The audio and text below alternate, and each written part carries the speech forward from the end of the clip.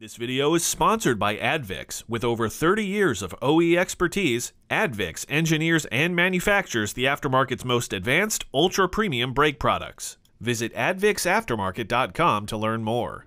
In this video, we're going to talk about wet and dry boiling points and why they're such an important consideration when you're recommending brake fluid for your customers. In the previous video, we talked about the different brake fluid options based on the product's DOT number, with each number indicating a higher boiling point. For example, DOT4 brake fluid will have a higher boiling point than DOT3 brake fluid. Brake fluid boiling points are characterized by the wet boiling point and dry boiling point. The dry boiling point is the temperature at which fresh brake fluid from an unopened container will boil. The wet boiling point refers to the temperature that brake fluid will boil after it has absorbed 3.7% water by volume.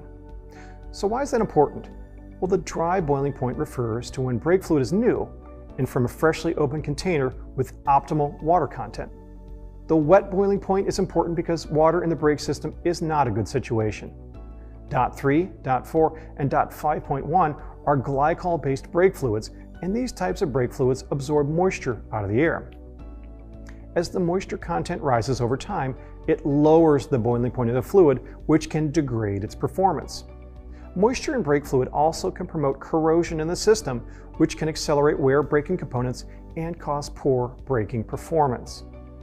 So, the higher the wet boiling point, the less likely it is that the brake fluid will boil under hot braking conditions, which means avoiding moisture and gas bubbles being introduced to the brake lines and hydraulics. Worst case scenario, if there's moisture and gas bubbles in the braking system, the driver could push the brake pedal all the way down to the floor and the vehicle won't slow down at all. Advic, which is known for its ultra-premium OE quality brake products for the aftermarket, recently introduced 2 brake fluid formulations that your customers should know about. According to the company, Advic's DOT3 and DOT4 LV brake fluids feature the highest wet and dry boiling points in the industry.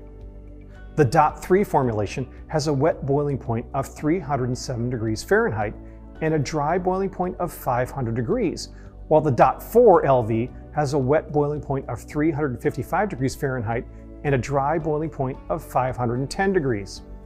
All of these boiling points exceed the Federal Motor Vehicle Safety Standards as well as competitive benchmarks. So what does this mean for your customers? Well, it means no spongy pedal feel or air bubbles in the brake lines. It also gives them peace of mind that their brake fluid can stand up to the high temperatures produced during braking, so their vehicle's brakes will come through when they need them. I'm Josh Cable, thanks for watching.